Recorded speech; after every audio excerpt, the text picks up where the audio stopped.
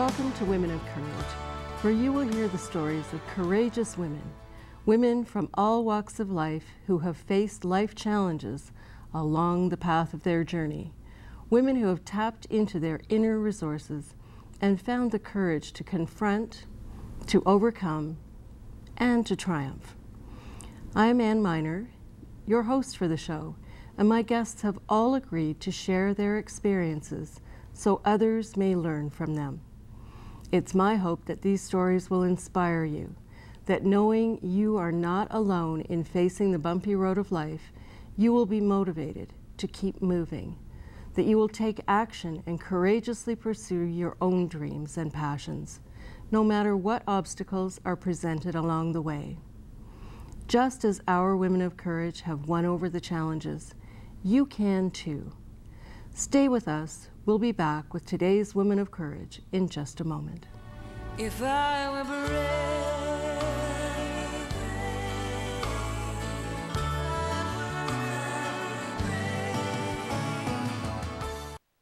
Hi, I'm Marco Matern, host of Oxford County Living. Each week we bring you news you can use from here in Oxford. And this is the kind of weather when everybody's hiding inside, you guys got to get out there and work, right? How about we talk about something that I've never done, and that's cruises. Are they still popular? Cruises are very popular. You can nominate anybody, an athlete or a team, at any time of the year, and the ceremony takes place at the end of October. Saturdays at 1:30, only on Rogers TV. Ted Rogers was just 27 when he purchased Canada's first FM radio station. In 1967, he founded Rogers Cable and then spent his life building a communications empire.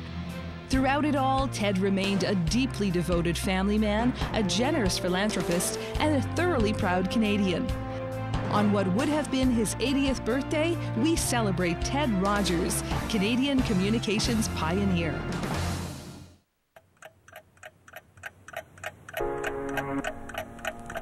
Three out of 5 people with dementia will go missing at some point, often without warning.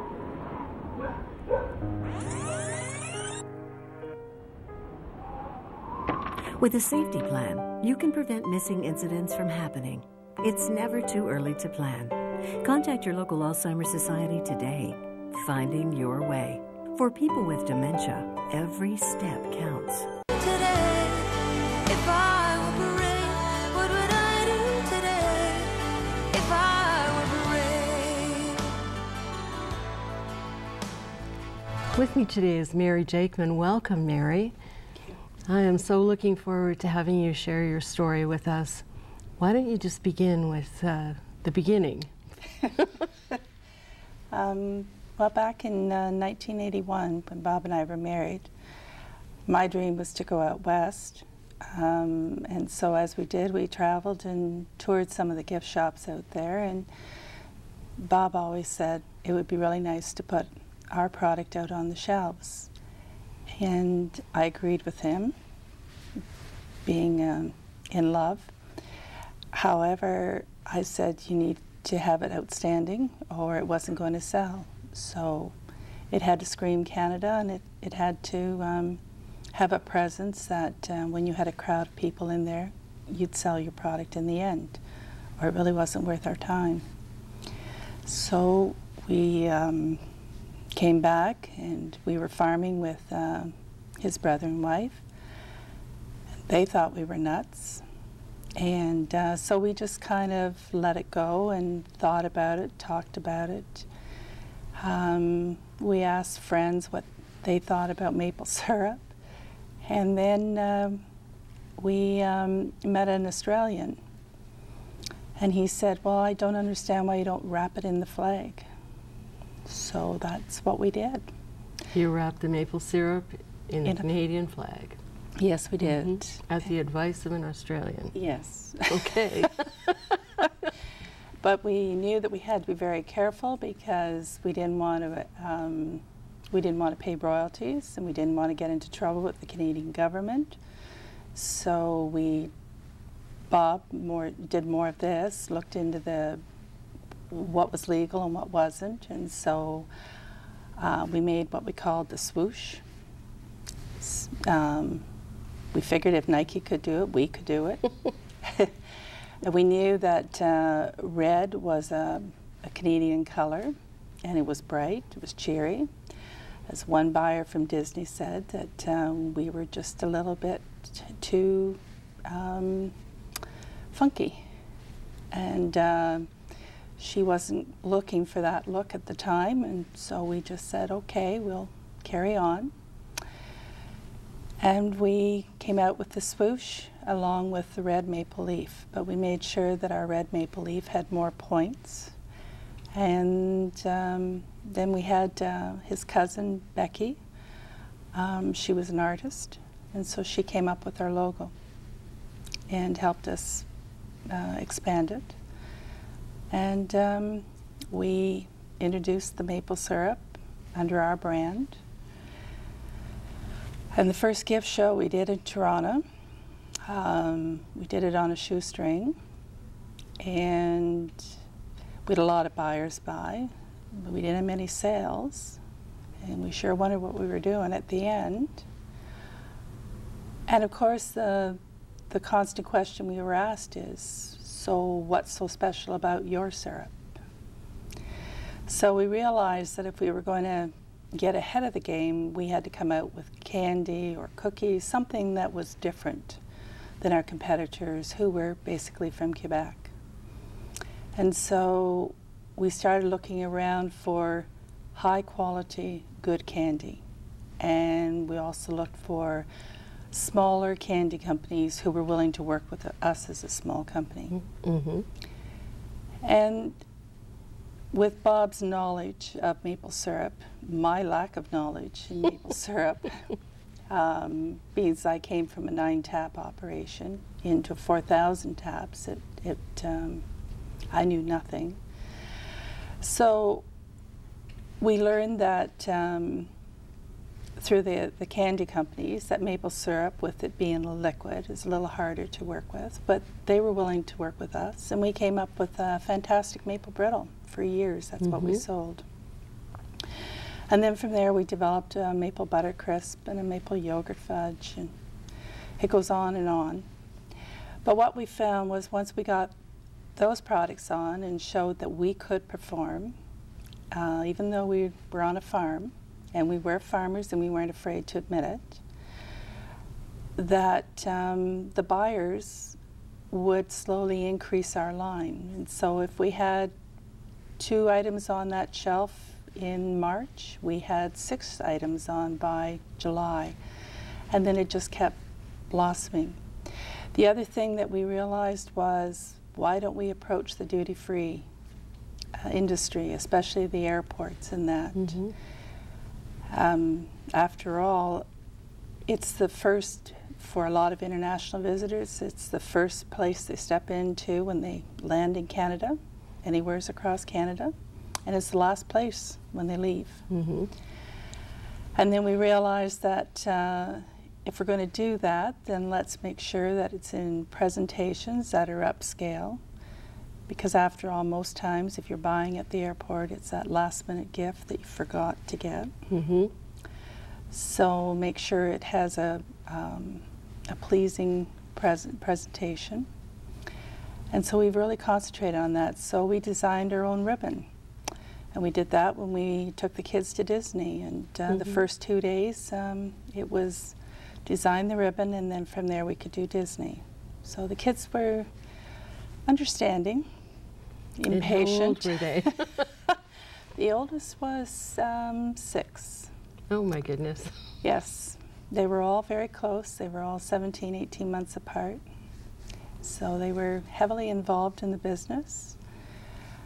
Quite often we would have them try something, and they would either say no, or it's okay, or yeah, how are you going to do it? And they would offer their suggestions. They didn't go to a lot of the shows at the first, but at the end they've been very supportive. So they're grown up now?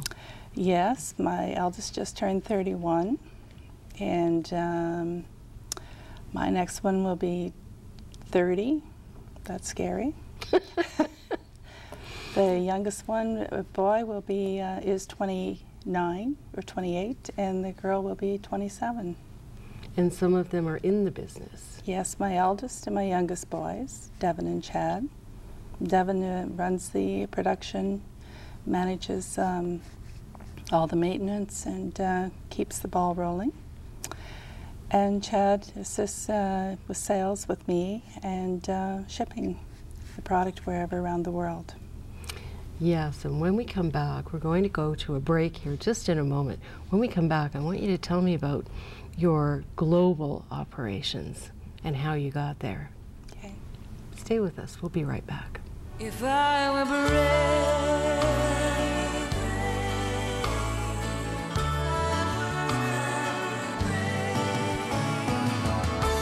what would I do today if I were brave? When Cassie Chadwick was only 15, she convinced a farmer to mortgage his farm to buy her a ring. For that, she spent one night in prison. Chadwick's real name was Elizabeth Bigley, and she was born in Eastwood, just east of Woodstock, in 1857.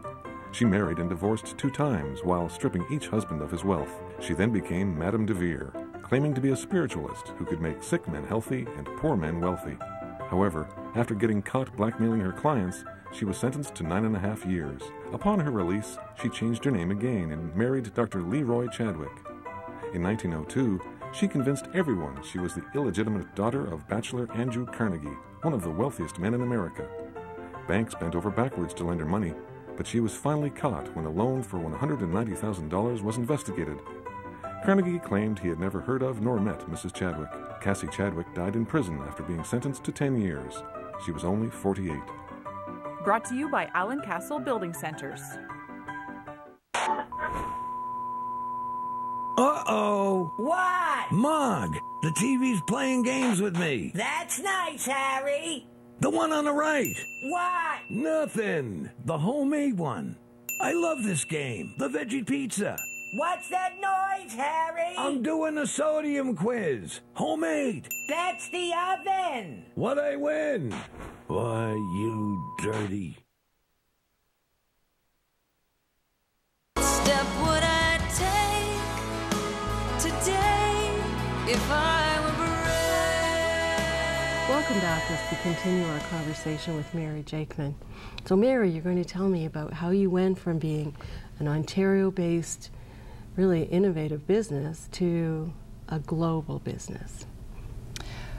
Well, we realized that once the stores in Canada had approached us and we had approached them, vice versa, we realized that these visitors that were coming into Canada were buying our product, and once they realized the health benefits, the fact that the maple syrup was a natural sweetener, they decided, why don't we bring it into countries like Japan, Australia, worldwide.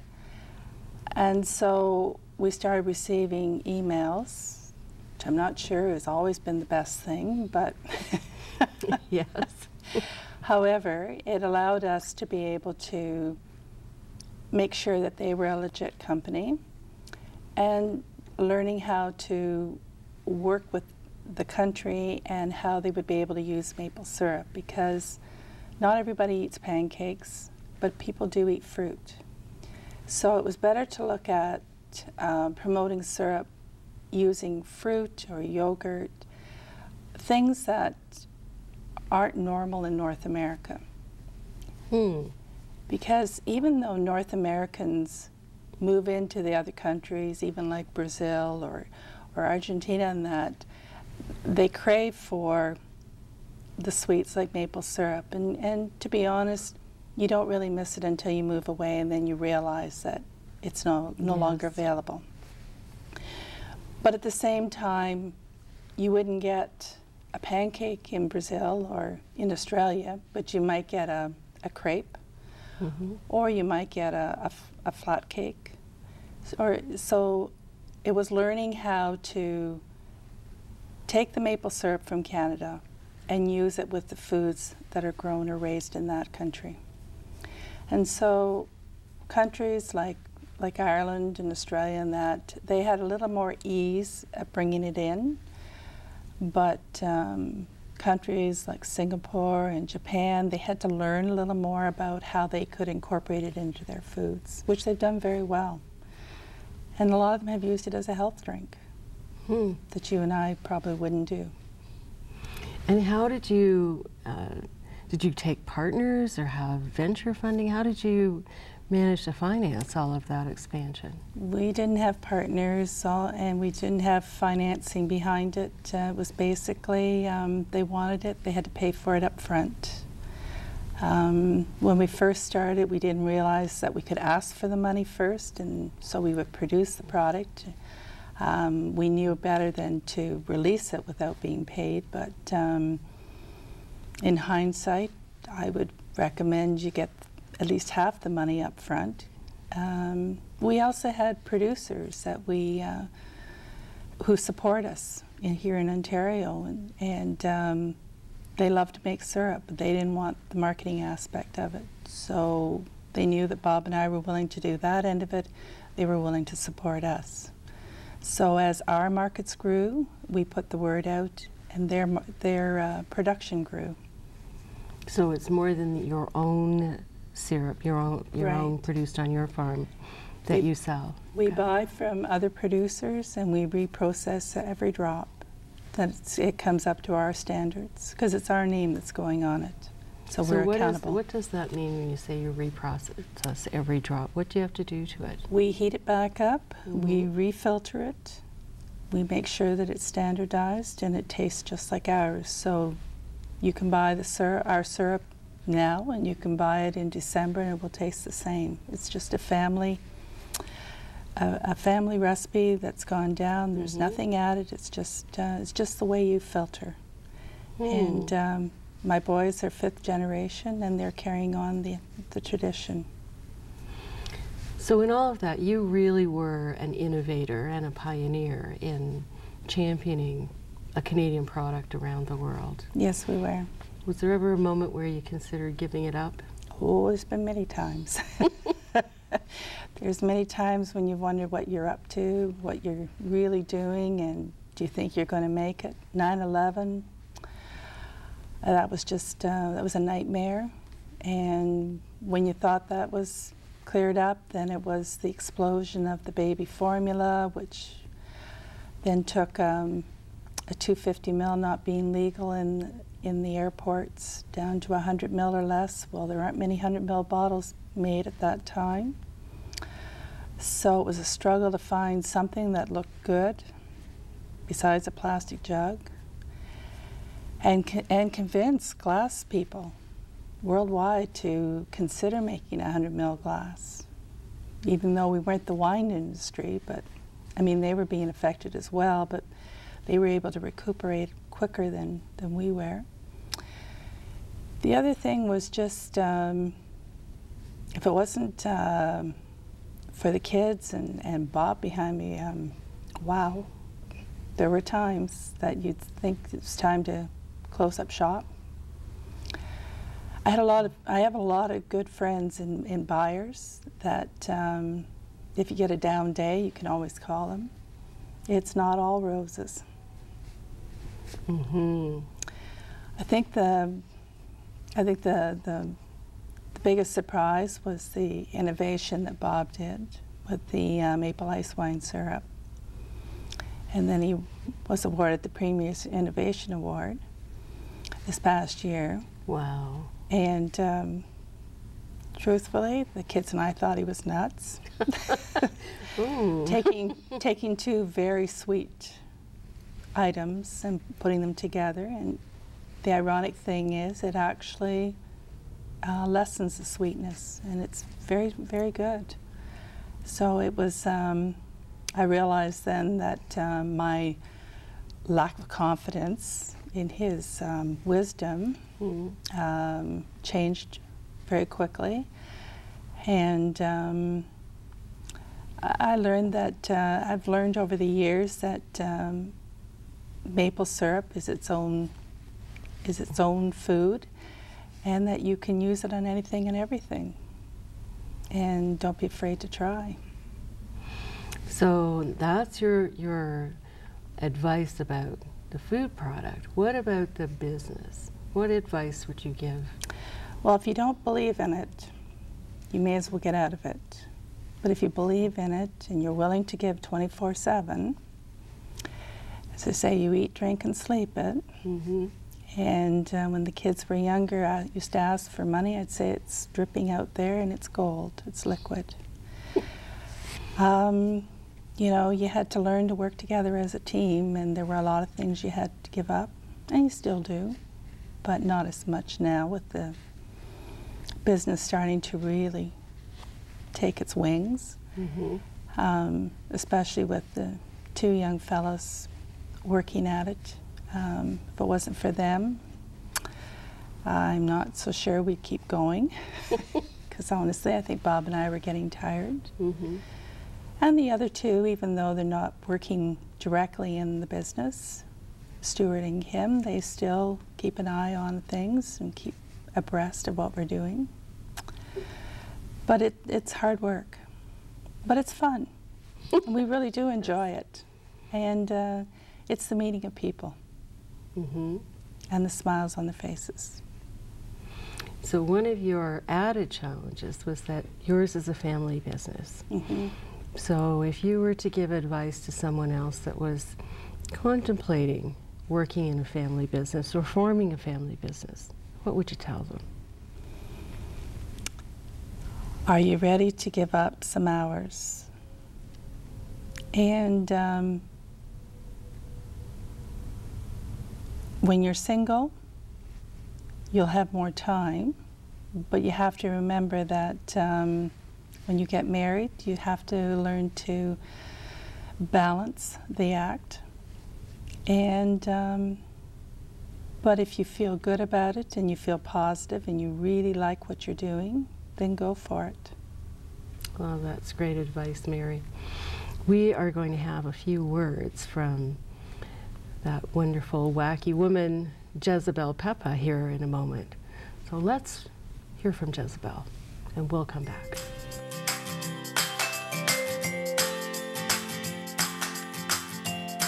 Hello, darlings. Jezebel Peppa here. Darlings, it's wonderful being me, being a star, being successful, traveling the world. But I'll be honest with you, I couldn't do it without my family. You need to spend quality time with your family, darlings. When you get together, don't worry about whether the towels are folded neatly. Don't worry about whether the dishes are done right after supper. Don't worry about any of that. Spend that time laughing with each other, sharing with each other, learning from each other. Let me tell you, your children are too soon grown up, and your parents are too soon taken from you. So celebrate the time you have with your family now, and remember to celebrate the Jezebel in you.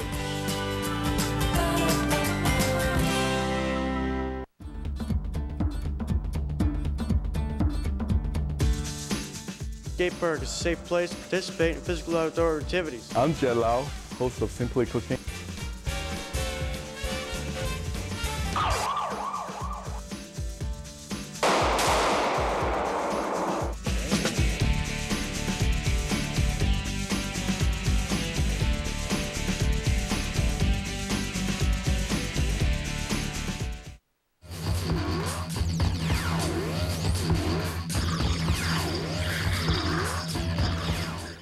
Here's a self-defense technique you can learn in less than a minute, and we're doing it from a headlock.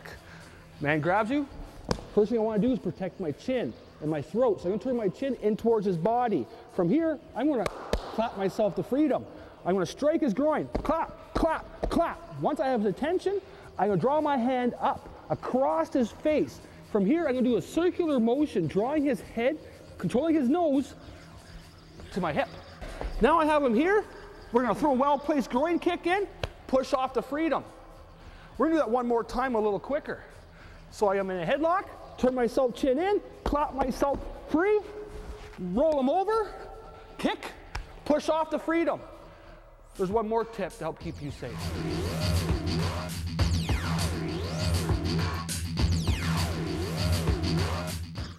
If I were brave. Every guest on Women of Courage takes home with her a beautiful bouquet of flowers, courtesy of Fernley Flowers. and an autographed copy of my book, Succeeding in Spite of Everything. Remember, in every setback lies opportunity. Opportunity for you to call up all that you've learned through personal experience and from others. To rely on your core beliefs and values, to find your way through to new opportunities, and succeed in spite of everything. Until next time, be courageous. What would I do if I knew that I could not fail? If I believed, would the wind always fill up my sail? How far would I go? What could I achieve? Trusting the hero in me.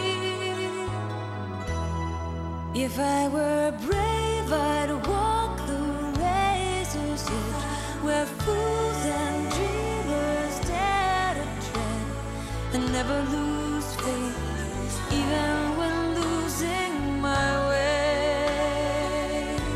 What step would I take today if I were brave?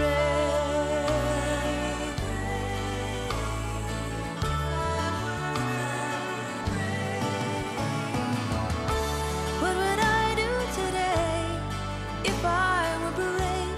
What would I do today if I were brave? What would I do today if I were brave? What would I do today if I were brave?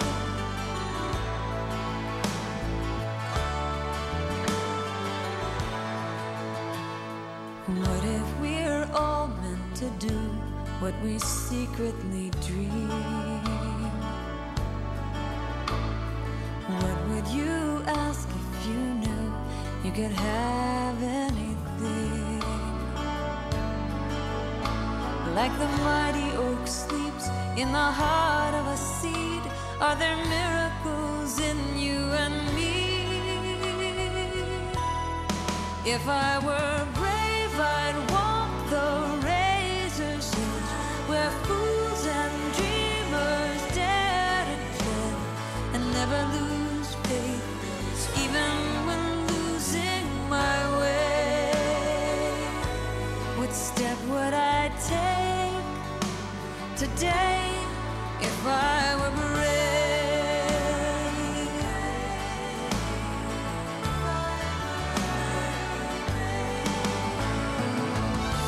What would I do today if I were brave? What would I do today if I were brave? What would I do today?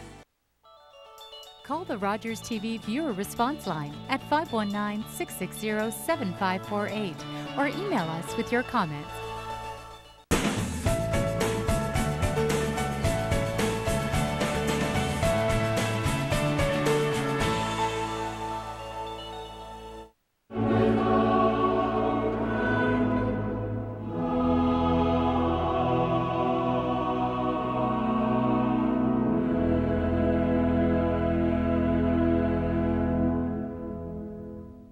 Pop Oxford showcases emerging and established artists from Oxford County.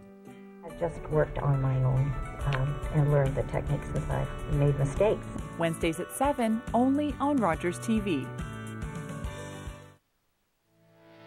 The Boys and Girls Clubs of Canada is an awesome resource, just for the simple fact that they have clubs in almost